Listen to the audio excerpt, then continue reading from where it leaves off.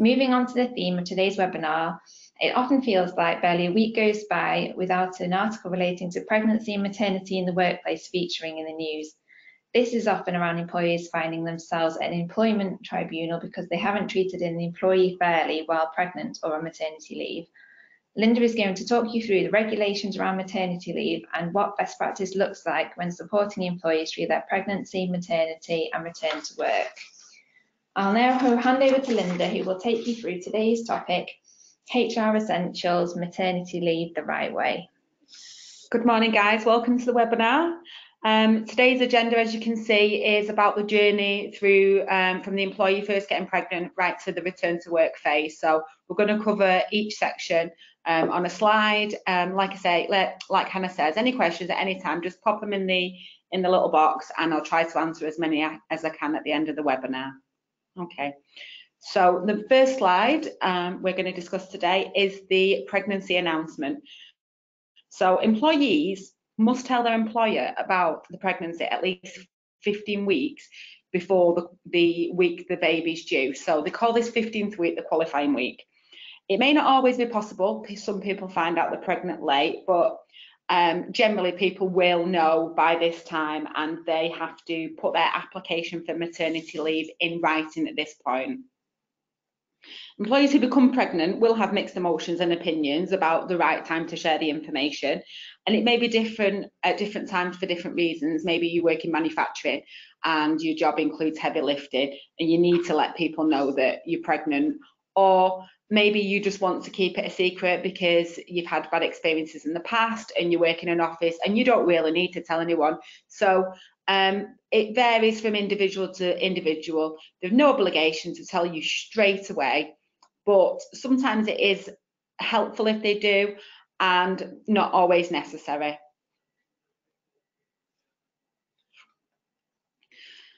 So once we get this application for maternity leave, we want to look at the entitlement to maternity leave. So in order to qualify for statutory maternity leave, an employee just must be an employee and not a worker. It's quite straightforward. Any employee from day one rights is the right to 52 weeks maternity leave. There's no qualifying period for maternity leave. It is just, you've just got to be an employee and be employed. Entitlement to maternity leave is broken up into different sections. So all employees must legally have 2 weeks compulsory leave. So the full 52 weeks is broken up into sections. So that's 2 weeks compulsory leave, where this is the 2 weeks directly after the baby's birth. The first day doesn't count. Say the baby comes early and so the baby comes, say, on the, I don't know, today, and they're not already on maternity leave. The maternity leave will start tomorrow and they have to take that 2 week period off legally if they work in maybe a shop or an office environment. If they work in a manufacturing environment, that 2 weeks is increased to 4 weeks. So if you work in manufacturing, the compulsory leave is not 2 weeks, it's 4 weeks. So it just changes depending on what type of business you work in, but the general rule is 2 weeks. Now, the earliest an employee can take their maternity leave is 11 weeks before the due date. So the employee will get what's called a MAP B1 from the midwife at around 20 weeks, 22 weeks, normally the time of the second scan, and that will give you the baby's due date. The earliest an employee can take their leave is 11 weeks before that. And then if we want to enforce maternity leave for an employee that's off work due to a maternity related illness, the soonest we can do that is 4 weeks before the due date. So again, we refer back to the MAP B1. Maybe the employee was going to work right up to the baby's birth. Unfortunately, she may be off with a maternity related illness. We can, as an employer, enforce maternity leave from 4 weeks before the baby's due date.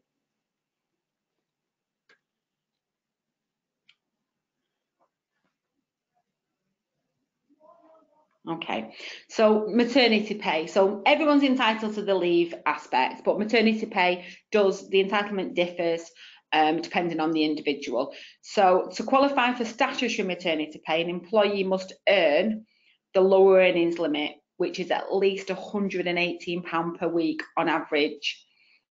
So it's quite an important figure when looking at how much they normally earn and whether they will be entitled to maternity pay from yourselves. They also have had to have been employed for 26 weeks before the 15th week before the baby's birth. So if you remember earlier, we talked about the qualifying week. This 15 week before the baby's due date is called the qualifying week, and the mother has to have been employed for 26 weeks prior to the qualifying week. If you think about this logically, the 15 weeks plus the 26 weeks gives you a 41-week period. So basically, the mother has to have been employed before the pregnancy. So it's a 41-week time frame. But to calculate it exactly, you have to go back 15 weeks from the due date and then 26 weeks before that. The employee must, as we discussed before, provide a MAP-B1, which is the evidence of her pregnancy. Generally, an employee will get this from their doctor or midwife around 20 weeks. However, at times, maybe a baby comes early or maybe somebody didn't know they were pregnant, they don't get this MAP-B1. In the case where we don't have a MAP-B1, all we need is evidence of a baby's birth, so a birth certificate or something from the doctor, something that's not necessarily a MAP-B1 that proves that the lady's had a baby. But in most cases, you do get a MAP-B1. It's very unusual that you don't. Now, SMP, statutory maternity pay, is paid for up to 39 weeks. So that's broken down into two sections. So that's 6 weeks at 90% of the employee's average weekly earnings. And then the remaining 33 weeks are paid at the current SMP rate, which is £148.68 per week, or 90% of the employee's average weekly earnings if she earns less than £146.68 a week. Now, it's important to note that the 90%, the SMP could be the same throughout the entire leave if the employee earns less than the 148.68 and more than the 118 per week. So it's just important to note that they may not get an enhanced part of it if they don't earn over the SMP amount. So they will just get the same amount for the full 39 weeks. If the employee doesn't qualify for maternity pay from the business, you would then give her what's called an SMP1 form and take a copy of the MAP-B1, keep that for your records, and give her the original back with the SMP1 form, and that will enable her to go and claim maternity allowance from the government.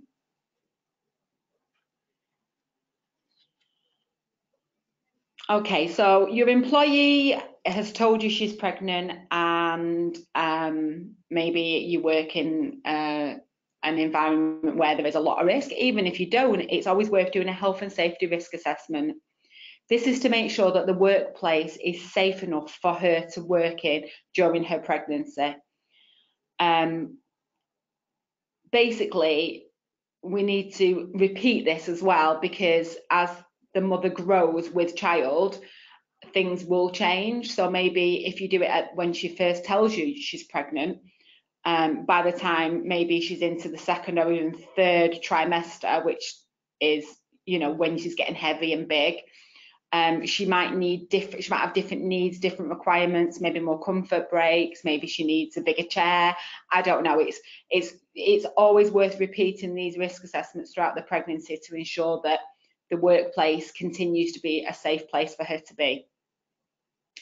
It's also advised to do these health and safety risk assessments for maternity returners who are breastfeeding. Again, just to make sure that the work environment is a safe place for her to be breastfeeding or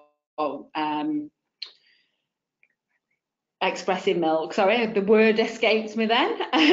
So it's worth repeating these when she's returning from work, when she's returning to work and continuing to breastfeed. Okay, so I'm just going to give some examples of the risks to a pregnant employee. So we touched on it before, heavy lifting or carrying. Once an employee tells you they're pregnant, if they have to lift any loads that may be considered heavy, I would maybe do this risk assessment and make sure that they're not lifting anything that don't feel comfortable lifting. Some people are fine. Some people are like, I'm fine, I'm only pregnant and I'll lift whatever. And some people may not feel as strong or may not be as well or may have had riskier pregnancies in the past or miscarriages and may not feel they are able to lift heavy stuff or carrying heavy stuff. So it's you need to take each case on its merits and make sure that that person is comfortable doing what you want them to do. And if they're not, and maybe there can sometimes be a bit of dispute over that between an employer and employee, give the advice line a call and we'll look at whether we agree what's reasonable and what's not reasonable. But generally, I would try and avoid any kind of heavy lifting for any pregnant employees. We've also got to consider travel. So, you know, some people find it difficult to be driving for long periods of time during pregnancy. So maybe if somebody is used to traveling a lot as part of the job, maybe consider putting them on shorter journeys. Maybe they use a lot of public transport for work. So maybe we consider limiting that during the pregnancy. Again, take each case on its own merits. If the conversation becomes difficult, maybe there's a difference of opinion, please just give us a call. Yeah, standing or sitting for long periods, we would generally advise you do provide some kind of area for a pregnant employee to sit down, to take regular rest, make sure they're not working really, really long hours, or if they are, maybe you break it up with lots of breaks. Maybe consider not having people lone working during pregnancy. You know, it's not always possible, but if you can go the extra mile to make sure people are not at risk, that's always good. And then really importantly, making sure that anyone who regularly works with any harmful chemicals or substances, that there's a risk assessment done. You check out whether the products are a risk to the unborn baby or the mother, and you remove that risk. Bear in mind, if you can't find a safe environment for your employee to work in during her pregnancy, there is always the risk of you having to put her on full paid maternity suspension, which we would try and avoid at all costs by making reasonable adjustments, making sure these risk assessments are up to date. Okay, so at times, unfortunately, a redundancy may occur during somebody's maternity leave. It happens more often than you would think, and sometimes companies are at risk of thinking, well, they're not in work at the moment anyway, so it doesn't affect them. So I'll just talk to them when they get back. From an advice perspective, that is high risk behaviour. I would always consult with staff when they're on the maternity leave, the same as you would consult with staff who are in work. Remember to keep people in the loop, and they need to know what's going on, because failure to consult could potentially lead to a claim. Employees on maternity leave have stronger rights in law to suitable alternative employments than the employees in work at the time. It's what they call the golden ticket rule. However, they would have to be suitable for the role. So if you've got a role and you've got people that you need to reduce headcounts and you've got people you need to select between, generally you have the maternity leaver takes preference over the other employees. However, take advice, because it may be that there are other options. You know, take advice on a case-by-case basis.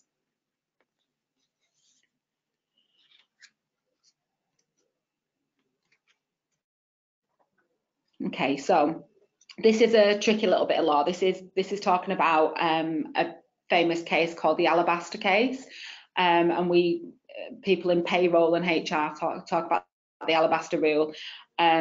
What this is a case that came up with an employee was on maternity leave, should have got a pay rise, didn't because she was on maternity leave. She raised a case against Barclays Bank, she won. So what it means to us is that when we give a pay rise to a business when there is a lady off on maternity leave, we have to recalculate her 6 weeks at 90% pay, because to take into account the fact that the pay rises happened during her maternity leave. Now, your payroll company should do that for you. I know when I worked in my previous role and MorePay, I had a fully managed payroll through MorePay. My payroll consultant, Maureen, bless her, used to do all that for me. So it's just an important rule. Don't forget your ladies on maternity leave when you give a pay rise while they're off, because their 6 weeks at 90% will need recalculating to take into account the pay rise, and then she should be paid the difference. So it's just an important thing to note that some people are not necessarily aware of.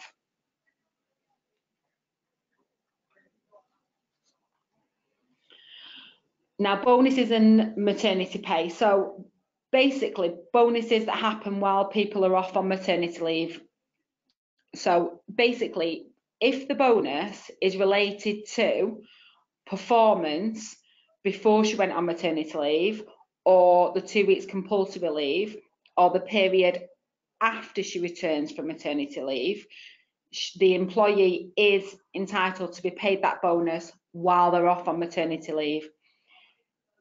Discretion bonuses that relate to performance while an employee is off on her maternity leave outside of that time frame should not be paid, or are not necessarily always paid. Discretionary bonuses, if the bonus is related to the performance of the employee and they're off, then they don't necessarily get that bonus. If the bonus is not related to the employee and their own performance, but maybe it's just something that is being given to the entire business, then they should be entitled to it. It's one of them things that causes a lot of confusion, and if you're not sure, give us a call. We'll go through the policy, we'll go through what the bonus is related to, and we'll discuss it further. But as a rule, if everyone's getting it, she should get it. If it's based on her individual performance and she has not been working at that time, she may not get it. It depends on the rules of the bonus, basically. So please take advice on a case-by-case basis.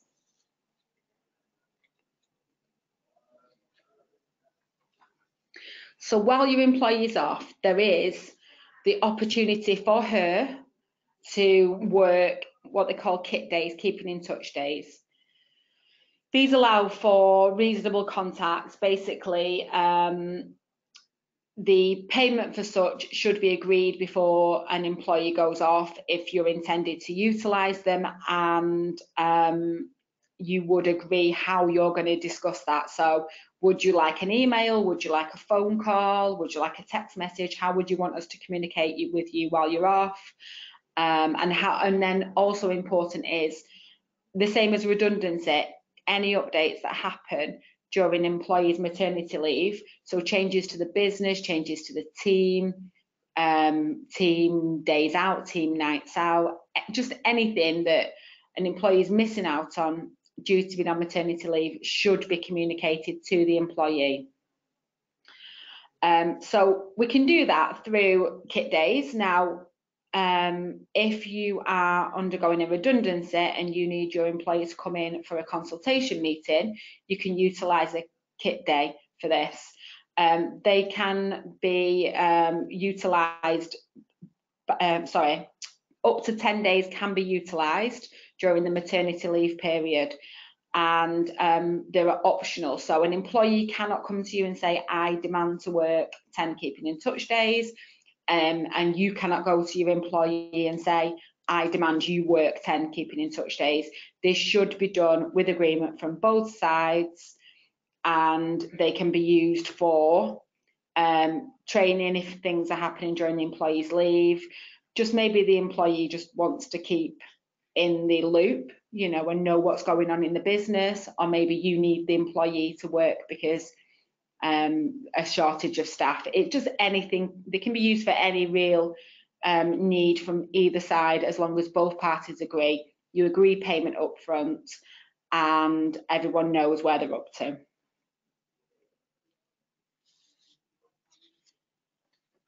So returning to work. So an employee needs to provide you at the qualifying week written confirmation of start, maternity leave start and potential return dates. If they've not told us when they're going to return, we would always assume they're going to take the full 52 weeks. The employee is entitled to return to the same job if they return in the first 26 weeks, which the maternity 52-week period is broken down for these purposes into two sections, which is ordinary maternity leave and additional maternity leave. So if the employee returns to work in the first 26 weeks, which is the ordinary maternity leave, they are entitled to return to the same job. If they return in the additional maternity leave, so the second 26 weeks, so they've taken the full 26 weeks and they're continuing to be off, they are entitled to return to the same job or similar job if it's not appropriate. So if something happens within the workplace while that lady is off and it's not possible for her to return to that same role, they should return to a similar role and they should not suffer a detriment as a result of this. So they should be on the same pay level, same grade, same level within the business, and they shouldn't suffer a detriment as part of because of being on maternity leave. If they want to return before the end of the 52 weeks and they've not already told you in writing, they need to give you 8 weeks notice in writing. So they assume they're taking the full 52 weeks. They've not told you when they're going to return at the point of going off. And then they then decide, right, I want to come back at the end of the pay period, which is 39 weeks. To enable you as an employer to prepare for that, they need to give you 8 weeks notice in writing. That enables you to take care of maybe any temporary cover that you've had while they've been off and make plans for moving forward and then coming back to work.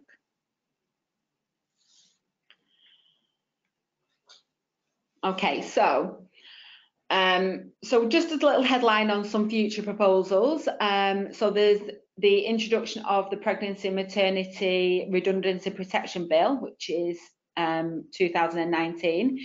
It was introduced into Parliament and it's seeking to protect mothers from losing their job while they're off. When they've returned from maternity leave. What it wants to do is give them extra protection upon return from maternity leave, so that they don't come back and find they're out of a job straight away upon return from maternity leave. So basically, we're not there yet, but it's out there. It's being discussed in Parliament, and it's a bit of a watch this space. I know there's a bit of a blurb on our website about it if you want to read more. Yes, there's a blog in the blog section under resources on our website. So if you do want to read up more on there, then you can go and have a look. Okay. And questions? Brilliant, thanks Linda. We'll now move on to the Q&A session of the webinar. I'm sure you all have lots of questions, so please continue to drop them into the questions box.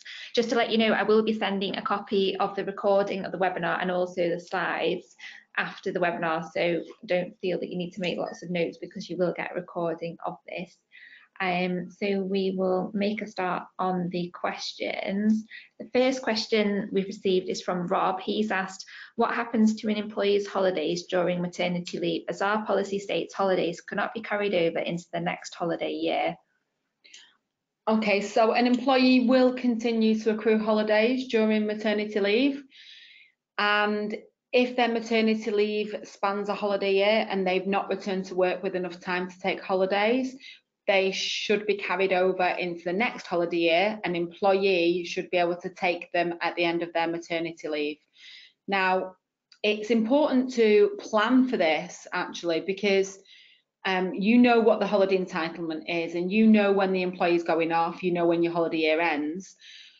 I find that you need to have an open discussion with your employee before they go off on maternity leave to say, you've got X amount of holidays, our holiday year ends here, so therefore we're going to let you take an appropriate number before going off, and then maybe you can let them take some ahead of time. Some people don't mind doing that, other companies not so much. It depends on whether you need that lady to work before going off on maternity leave.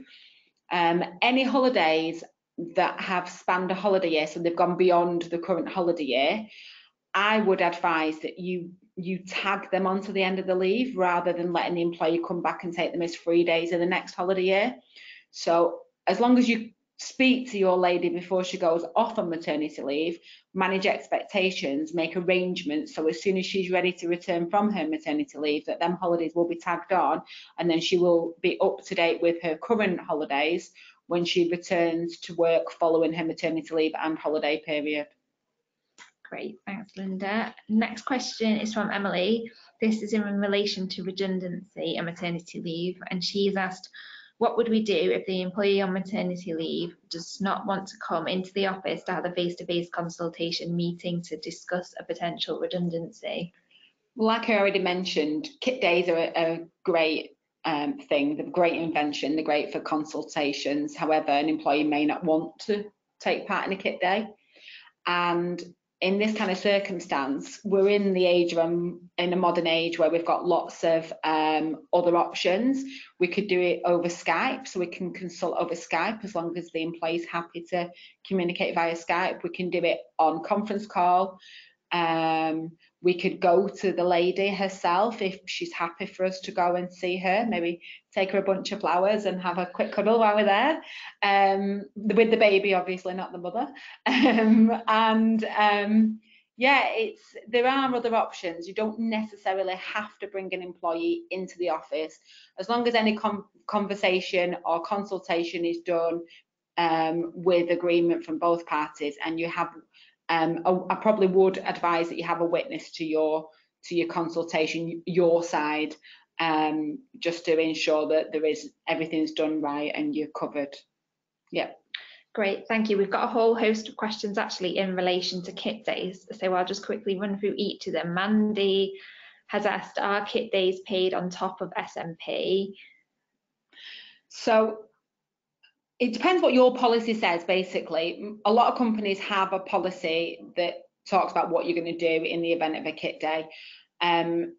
If you wouldn't pay somebody twice for the same thing as well.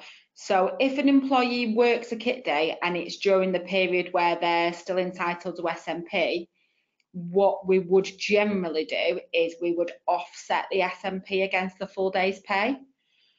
Some companies don't even pay kit days, they give days in lieu to take when the employee's back at work. That's another option.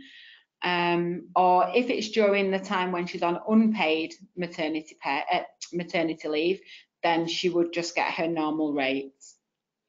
Brill. And Jen has also asked, can an employee split their 10 kit days into 20 half days? No. So any work is counted as a full kit day. So if your employee returns to work and only works an hour in that day, that for our purposes is called a kit day, and that's it, that's done. They've taken one day. I suppose what could be utilised if the employee would want to work more than the 10 kit days and you need her to work more, what you could do is the employee could give notice, bring her maternity leave to an end, and then go on shared parental leave, which is slightly different. And then with shared parental leave, they have their own entitlement to a kit-like day, which is called a split day. And an employee on shared parental leave can take up to 20 split days. So they could work the 10 days during the maternity leave, bring the maternity leave to an end, apply for a shared parental leave, and go on shared parental leave, and then do split days. So there are other options if both sides would want more work done during the maternity leave period, there are options, and they also might want to share that leave with a partner as well, so who then also would get the 20 split days. So it depends on a case-by-case basis. It's quite a complex thing, so if you've got a case where you want to do that and you're considering it and your employer's considering it, just give us a call. Thank you, Linda. Some of these questions are quite complex, so I will run through them, but if we want to take them outside of the webinar, then we can do as well. We can contact you afterwards. Neve is asking some questions in relation to annual pay reviews, and she's asked, if we do annual pay reviews while someone is already on maternity leave and make it effective for when they return to work, does that contravene Alabaster rule? It doesn't contravene Alabaster rule, but you do that in addition to the Alabaster rule. So what you do is you recalculate the 90% maternity pay, taking into account what that 90% pay would have been with this pay rise. So like I said, your payroll company should do it for you. I know MorePay used to do it for me. And it's just a recalculation of the 90% rule. Right, okay. It's a bit complex, so yeah, like I say, your payroll company should do it for you. Okay, let's have a quick look and see. Some more questions have come through. We've got a question through from, let's have a quick look. Lucy has asked, should IVF leave be treated in any way like maternity, or rather as sickness or as holiday? Okay, so I'll guess what you mean by IVF rule. So if an employee is undergoing IVF, then when they go for their original appointments, that's just treated the same as any other medical appointment. Once the eggs are implanted into the lady's womb, she should be treated like she's pregnant until a test tells you otherwise. So from the moment the eggs are planted, then for all intents and purposes, she is pregnant. So if she has any appointments, treat her like you would a pregnant employee. Hopefully, you know, it's all successful and then she continues to be pregnant. But then if the pregnancy test is then negative and they're not pregnant, then you stop treating them like a pregnant employee. So it's all to do with when the eggs are planted. Thank you, Linda. We've also had a question regarding how miscarriage should be handled. Should it be handled as sickness or compassionate leave, or potentially both? Generally, it would be treated as sickness, because if an employee is reporting herself as unfit for work due to miscarriage, then she's sick. If she is suffering after that and she's physically fine but not mentally, if you want to offer some form of compassionate leave, I suppose you could, but there's no legal obligation to offer anyone statutory compassionate leave. That's generally down to the company, what they would want to do. It would generally be sick normally, unless you wanted to make an additional provision as a company. We've also had a question from Anna in relation to fixed term contracts. So what if an employee is on a fixed term contract and that finishes while they're on maternity leave? So if it's a genuine, it depends whether your question is in relation to pay or the actual employment, but if she qualified for maternity pay and a fixed term contract was coming to an end while she was off on leave, she would continue to get the pay because she's qualified for it. So her pay would continue. She could be made a leaver from an employment perspective, so she would have a letter confirming a fixed term contract's ended, but she could still be on payroll receiving her maternity pay. If you want to pay her up at the point of dismissal, you have to get her agreement in writing, because there's an impact to national insurance contributions. She would have to make greater national insurance contributions. Therefore, she suffers a detriment as a result of being paid everything in a block. So you'd have to get agreement to pay her off. In regards to actually dealing with the fixed term contract and bringing it to an end, I would advise that you take advice on a case by case basis, much the same as redundancy. We would speak to the employee. She should fully know what's happening. There should be no question over the work continuing beyond that point, because if there is, then I would advise that you do not dismiss, and I would advise you take advice on a case by case basis. Thank you, Linda. We've got time for just a few more questions. We've had a question come through in relation to what if an employee wants to return back to work part-time and that doesn't suit the needs of the business? In that case, they would apply for flexible working. We've got an obligation to try and allow the reduction if possible. If we can't, there are a number of reasons we can reject a flexible working request. Things like additional cost to the business, just doesn't suit the business demand, not enough work in the time period maybe that they want to work, that it has a detrimental effect on the business in one way or another. There are reasons for rejecting it. Again, we'd need to discuss it and take advice on a case-by-case basis. You do not always have to accommodate a flexible working request. If you're going to reject it, I would have very strong business rationale for it, and I would have at least one of the allowed reasons for rejection, because you're potentially, going to be stopping somebody from returning to work maybe, so there might be a claim at the end of it. Take advice, please. Thank you, Linda. I'll just have a quick look. We've also got questions around antenatal appointments. Is all time off for antenatal appointments fully paid?